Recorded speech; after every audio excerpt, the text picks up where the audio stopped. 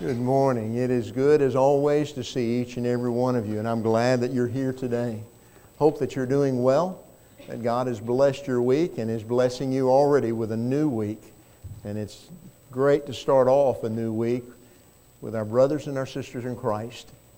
I thank God this morning as my wife and I prayed at our meal for the opportunity that we had to be with you. And I'm thankful to see your faces now and pray that God will keep each one of you constantly watching over you. But I am so grateful for your presence. There is something that teachers experience on a regular basis. Those who speak encounter it. As a matter of fact, anyone that tries to clarify something of importance will encounter this. What I'm talking about is you're trying to impart a body of information. You're in the process of, especially if you're teaching, you're covering all of these different things in a specific topic. And yet, as you're doing that, there's one thing, there's a main point, if you will, that you're trying to communicate to your class, to your students, to whomever you're trying to communicate that, even for those that teach in a Bible class. It's something that we encounter. And what you find is sometimes there are the students that get the main point before you even really get in your lesson. They already know what your main point is going to be. They know what you're driving at. Then there are those students when you've worked and you've covered it and you've gone at it from every direction you can think of, and they still don't seem to get it. The light hasn't yet come on, and finally, if you're in public school teaching, you're forced to move on to the next section. And then it seems like at the last minute, the light clicks and they get it. They understand what you're saying. And you feel like, finally. And then there are those that no matter what you do, it just doesn't, they don't seem to get that main point that you're trying to get across. And then there's another group. And this happens especially when you're trying to bring about an understanding of a specific important principle in life. And those are the ones that it doesn't matter what you say, it doesn't matter how many ways you try to come at it, they're not going to agree with it. They're not going to accept it. For one of two reasons. One is they've already got a bias toward whatever the topic may be. They've already established in their mind these preconceived ideas. No, this is the way it is. This is the way it has always been, and this is the way it must be. So therefore, you're not changing me on this. The sad thing is that Jesus kept running into this over and over again. We've already seen it twice. They complained about who He ate with, tax collectors and sinners. No God-fearing individual who keeps the law does that. They complained not only about that, but they complained also about the fact that you don't teach your disciples to fast because we do that and John's disciples fast. You're just not doing that. And so now we come to something today that is really no different. You see, in their minds, these Pharisees, the teachers of the law, all these individuals, they knew the law that God had given to His people through Moses over 1,400 years earlier. And if there was something that they didn't quite understand, if they had a question about it, they'd go to their scribes. They're those that studied the law on a regular basis, and they would clarify it with them, and now this is what this passage means, this is what this text is all about, and they would, okay, then we know what we believe in it. But then, here in their minds, here's this young upstart from Nazareth, of all places, a man by the name of Jesus. And he's going around and he's teaching these people, he's teaching everybody, even in the synagogues. And he's just wrong. We don't agree with him. As a matter of fact, in their minds, there's nothing He can teach us that we don't already know. And so their thinking was, He really needs to learn from us. We need to straighten Him out. We need to make sure that He gets everything down and has it right. So if He's going to continue doing what He's doing, He's at least teaching the things that we want taught. And so we come to what we encountered in what Tommy read for us just a moment ago, there in chapter 6 of Luke's Gospel. It has to do with something that He has allowed His disciples to do, which in their minds, in the Pharisees' minds, was a flagrant violation of the Sabbath law. It needed to be addressed. And yet the problem? They missed the main point. They missed the main point. Because in their minds they already knew everything that needed to be discussed. As we look at these 5 verses today, I hope that what we will see is those things that we do not want to emulate in the behavior of the Pharisees, so that we don't become those who, like them, Jesus would say, you're missing the main point. And in order to do that, we've got to go back and build from where Luke brings us into the story. It's a Sabbath day. And let me just clarify up front. The Sabbath is not Sunday. It was and is Saturday. It's the 7th day of the week. In 6 days, God said, He created the world and everything in it. And on the 7th day, He rested. The 7th day was always what the Sabbath law was about. Not about Sunday, not about the Lord's Day, but Saturday. And it was a law that was given to the Jews. It was a part of the law of Moses. So that is something that they held matter of fact, it was a part of their 10 Commandments, as we'll see in a moment. But on this particular Sabbath day, Jesus and His disciples are going through a field of grain. Now, in Palestine in Jesus' day, the fields were laid out in long, narrow rows. And in between, or in long, narrow strips, if you will. And in between, there would be a narrow path where a person could walk through. So you'd have grain on one side, grain on the other, and there was a path to walk through so that you're not walking right through somebody's field. And most likely the disciples are following Jesus down the path between 2 fields, and as they're going along, they are doing something. Luke tells us that they're picking the heads of grain. They're going through, you can imagine they just grab a head of grain and then they're rubbing it together in their hands and they're picking out the seeds of grain and popping them into their mouth and eating them. Innocent enough, wouldn't you agree? As a matter of fact, the law of Moses stipulated that it was permitted. If you go to Deuteronomy chapter 23, there in verse 25, here's what Moses stipulated. He said, when you enter your neighbor's standing grain, then you may pluck the heads with your hand, but you shall not wield a sickle in your neighbor's standing grain. In other words, as you're going through, if you want to pluck a few right here and get you something to eat because you're hungry, that's fine. But don't go in there with your sickle and start cutting it down, because that's reaping and that's His grain and you don't have a right to that. But to get a few to feed yourself because you're hungry, fine, no problem. Well, the Pharisees didn't agree.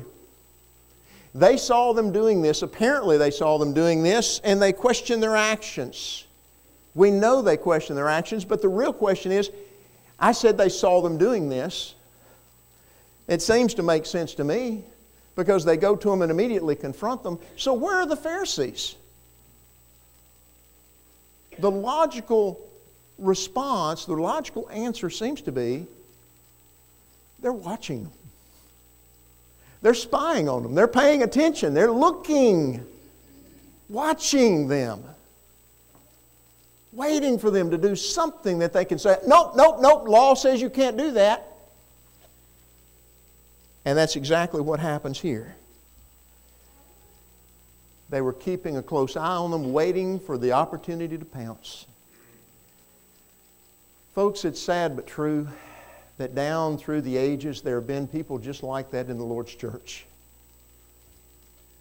Individuals who have done the same thing to a brother or sister in Christ. What I mean by that is they have watched another Christian waiting for the opportunity to correct that individual, to confront that individual for some supposed transgression. And even though that Christian who committed the supposed transgression was doing what they thought was right and trying to serve God to the best of their ability, they were confronted by somebody who was showing no hint of love and no compassion for them at all. And then what has happened oftentimes to that brother or sister in Christ is that they have been intimidated to the point that they've retreated from any further service in the body of Christ in that local congregation, or they have just pulled up stakes altogether and walked away.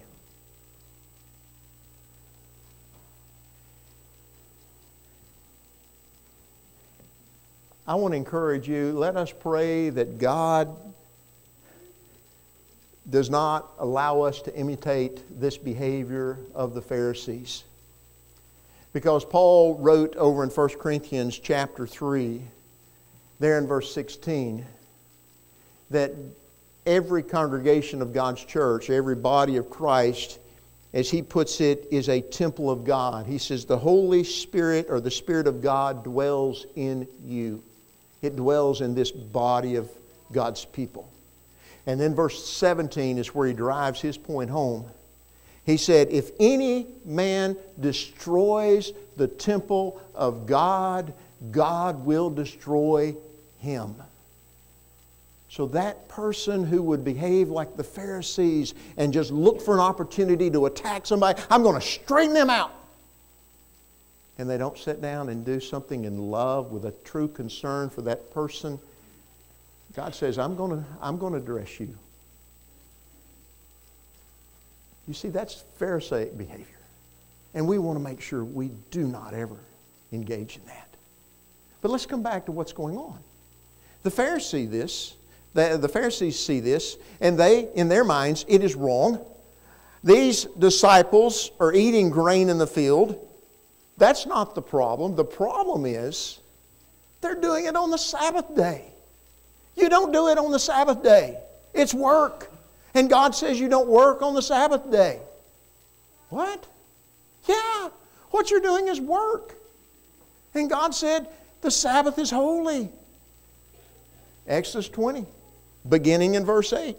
Here's what He says. Remember the Sabbath day to keep it holy. 6 days you shall labor and do all your work, but the seventh day is a Sabbath of the Lord your God. In it you shall not do any work, you or your son or your daughter, your male or female servant or your cattle or your sojourner who stays with you. For in 6 days the Lord made the heavens and the earth, the sea and all that is in them, and rested on the seventh day. Therefore the Lord blessed the Sabbath day and made it holy. Okay, then their question was, what constitutes work? And the interpreters of the law down through the years had sat down and they had come up with 39 different tasks that in their minds was a violation of working on the Sabbath day. And the disciples on that particular day in their minds would have been guilty of 4.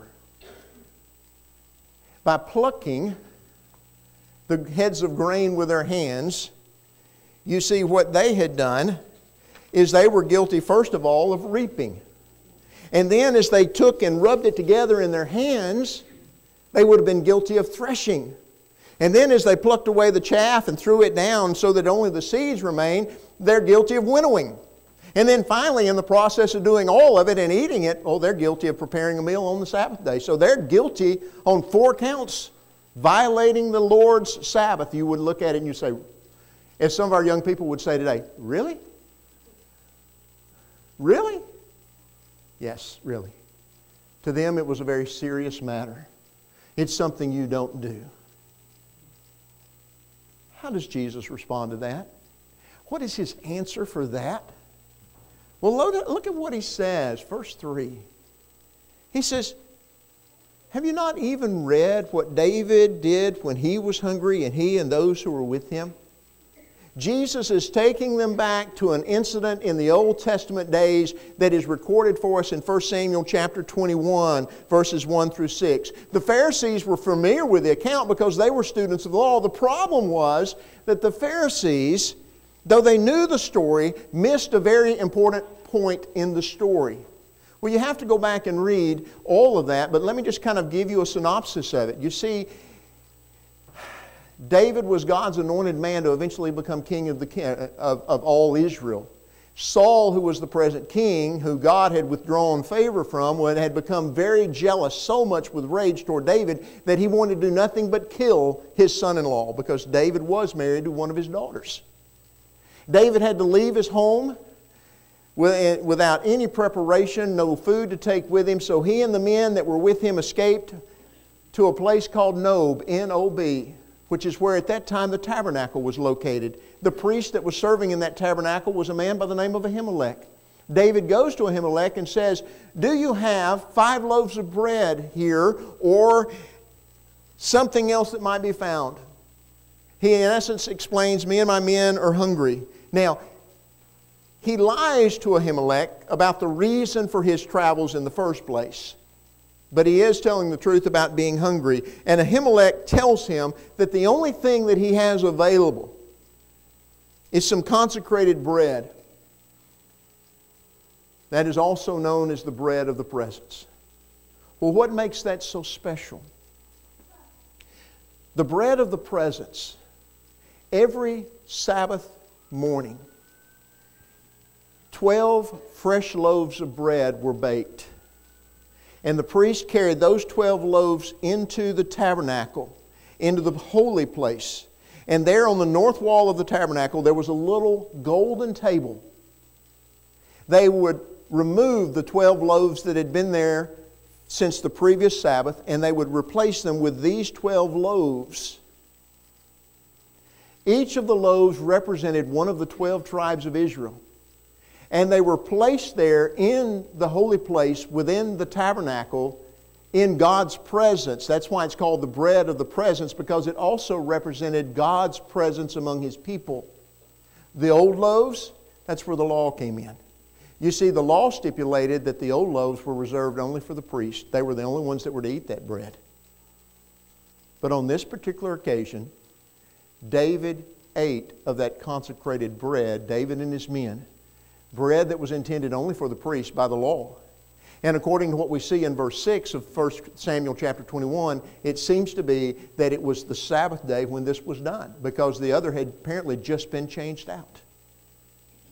So David violated the law. But God never held David accountable. God never condemned David or corrected David for what he had done. The problem for the Pharisees, the real reason that there is an issue with the Pharisees is that they have not come to the Scriptures with an open mind. You see, the Pharisees are those who tend to support and come to Scripture not so much to learn God's will as they are those individuals who are looking for some proof text to prove where somebody else is wrong. And that's what they're doing with Jesus. You're violating Exodus 20 verse 8. You're violating one of the 10 Commandments. But what they'd missed is that David, who they highly respected, who was a king of Israel, perhaps the greatest king of Israel, had also violated God's commandment concerning the Sabbath and the consecrated bread, and that God did not hold him accountable. And so here again, we must be careful that we do not imitate the Pharisees and come before God with an attitude that seems to say, as it seems to be of them, listen, Lord, for your servant is speaking, but with an attitude that says, speak, Lord, for your servant is listening. We need to come to Scripture always with an open mind and say, what is it that God wants me to do? Because Jesus takes this and He brings the point out. They understand by now. Because in essence what Jesus is saying, though He doesn't say it in words, what He's shared with them, they already know where He's going with this. If you condemn me and my disciples for what we've just done, then you also are condemning David and the men that were with him on that occasion for what they did. And they weren't about to condemn David. And the point that He's making is that the human need is greater at times than the ceremonial law. Feeding a person who is hungry is more important than whether or not that bread is given to the priest. These men are hungry today, and what little grain they're taking, even though it is the Sabbath day, is not a violation of that law. So what is God's concern for the Sabbath? What is it that Jesus is saying? And you know, it's so interesting that oftentimes when you read through these Gospels, Luke will have something he brings out, Matthew will have something he brings out, Mark will have something he brings out, all on the same thing. And both Matthew and Mark bring out something that Luke does not have in his account. In Matthew chapter 12, you'll notice, before I get Matthew, let me go to Mark. In Mark chapter 2, there in verse 27, here's the statement that he makes. He says, the Sabbath was made for man, and not man for the Sabbath. What are you saying? What he's saying is, first of all, man was created long before the Sabbath law was ever given. And even when God gave the Sabbath law, He did not give the Sabbath law for the purpose of making people miserable or for the Sabbath law to become a burden upon them. No, God had a different purpose for giving the Sabbath law. But that's what the Pharisees had done with it. They had attached so many regulations to the Sabbath law that it became a burden for any average Israelite to try to keep. And it had become a day of dread for them rather than a day of joy. It had become a time when they were afraid of incurring God's wrath because they might have violated one of these 39 different things that had been stipulated as if you do this, you're not keeping the Sabbath. What Jesus wanted the people that day, His disciples and Pharisees and anyone else that might have been listening, and for us today to understand, especially as it concerned that, is that God gave the Sabbath as a blessing upon man. A time in which God says, you've worked for 6 days, rest. Your body needs it, your mind needs it. Take this time to focus upon who I am and what I've done for you, the love I have for you. Let it be a time of refreshing, a time of joy for you, not a burden. And in a similar vein, folks, this day, what Scripture calls the Lord's Day, is a similar day for us. It is a day in which we get to come together as God's people. And we get to sit in God's presence and be refreshed by Him. We come together as brothers and sisters in Christ to hear His Word read to us and then to hear it proclaimed. We come together in order to talk with Him through our prayers. We are here today to sing His praises. We are here today to remember the great love that He's shown for us through His sacrifice on the cross so long ago, and to proclaim that death until He comes again. It is a day to truly rejoice, because if you're a Christian here today, there's a salvation that you possess that God has made available to you, and it is something that He wants you to rejoice in. It is a day that He's created. It is an opportunity He's given for us to truly appreciate the God that we have. But Matthew says something too. In Matthew's Gospel, Jesus quotes from an Old Testament prophet. It is the prophet Hosea, chapter 6, verse 6. You've heard it before. He says to them, If you had known what this means, and then he quotes Hosea, I desire compassion or mercy and not sacrifice. He said, you would not have condemned the innocent. So he's saying, if you had known what Hosea was actually saying, you would not have condemned these men. But you don't understand what Hosea is really saying. It is God that is speaking through Hosea. I desire mercy, I desire compassion, not sacrifice. You see, what God desires far more than the ritual sacrifices that they were giving was the milk of human kindness. Each man caring for his neighbor. And God desires that each of us have a spirit in us that calls us to this kindness that we demonstrate to those around us. That we show mercy, that we show compassion, that we show love for our fellow man. And the gospel accounts are filled with evidence of how Jesus did it over and over and over again. You find Him feeding the hungry, healing the sick, comforting the bereaved, casting out demons, all of the different things that He does. Why? Because He was full of compassion. And as we find Paul later saying, He went about doing good.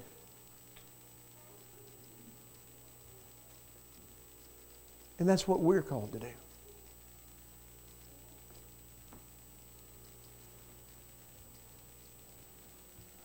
What are we to take from this? The last words that Matthew, Mark, and Luke all record Jesus as having spoken on that occasion were these words. The Son of Man is Lord also of the Sabbath. He is the one who is given charge of the Sabbath. He is the one who determines what its purpose is and what it is to accomplish. But there is something far more. I believe there's something, when you connect Scripture to Scripture, something far more that is being said here. And really to see it, you have to go back and look at something that Daniel saw in one of his visions that he records for us in Daniel chapter 7, verses 13 and 14. One night he had this vision, and this is what he saw. It's here before you. Listen, I kept looking in the night visions, and behold, with the clouds of heaven, one like a son of man was coming. And he came up to the Ancient of Days and was presented before him. And to him was given a kingdom and glory, given dominion, kingdom, and a glory and a kingdom. I'll get it right here in a minute. You can read it better than I can.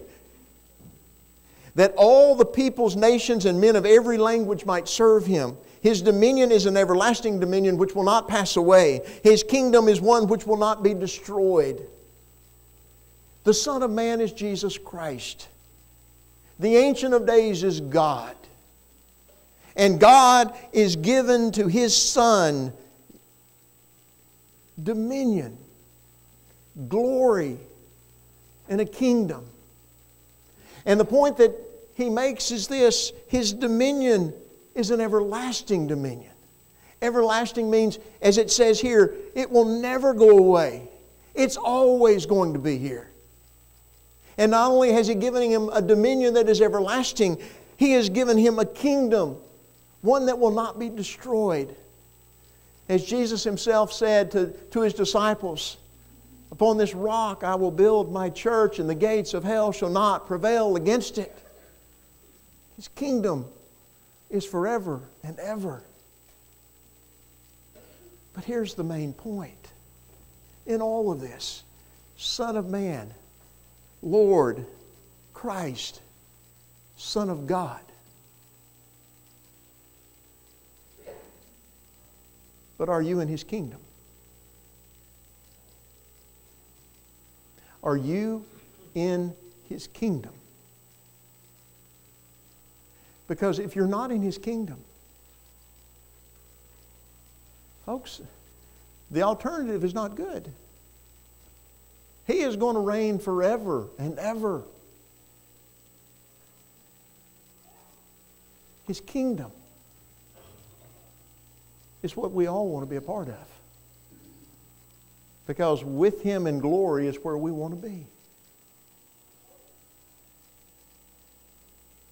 If these Pharisees had truly understood who it was they were speaking with, if they really had understood, I hope and pray they would have stopped to take thought about the things they were saying. But my goal today is to help you to understand who He is and what He's come to do. And that we are His servants. And we want to be with Him eternally. At least I hope that you do. This morning, if you're not His child, if you're not in His kingdom, and if you've not confessed His name as Lord and Savior, if you've not turned away from your sin in true repentance and have been buried with Him in baptism, you are not in His kingdom. Today, won't you do that? And if you are a child of God here today, if you are a Christian and you know, I've not lived as a faithful child of this kingdom. I have tried, I've continued to do what I want to do. I haven't really given my heart to Him. Let us today pray with you and for you. Let us today ask God to help you start again, to forgive you of those sins which have taken you away from Him. But if you need to respond, won't you come right now as together we stand and sing.